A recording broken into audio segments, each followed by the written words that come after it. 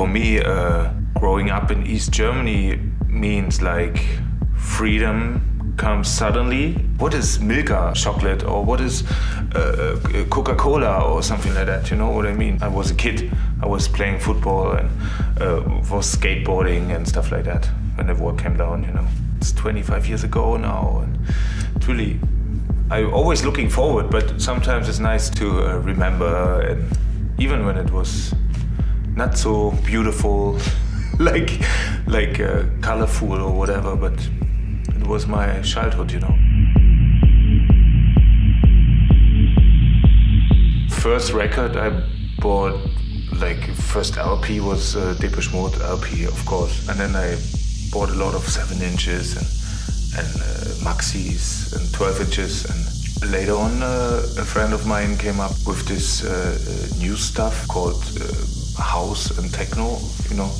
From this day on I go deeper and deeper and deeper and deeper, get more interested and also get interested in a techno party. Somebody take care of me and take me there. And then I was like really flashed, what happened? They are so crazy, all the people are crazy. I was 14 or something like that. Yeah, it was a crazy time.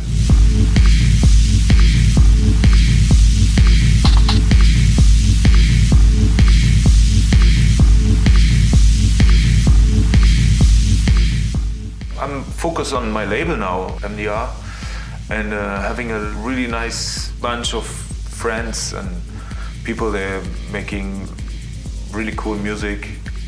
Yeah, it's a kind of being a father, being a boss, or being a host, or being whatever, you know. It's really tough actually, and I really enjoy that, going on tour with them and spending some more time together and talking about releases, talking about music, and just enjoying music, enjoying lives, you know.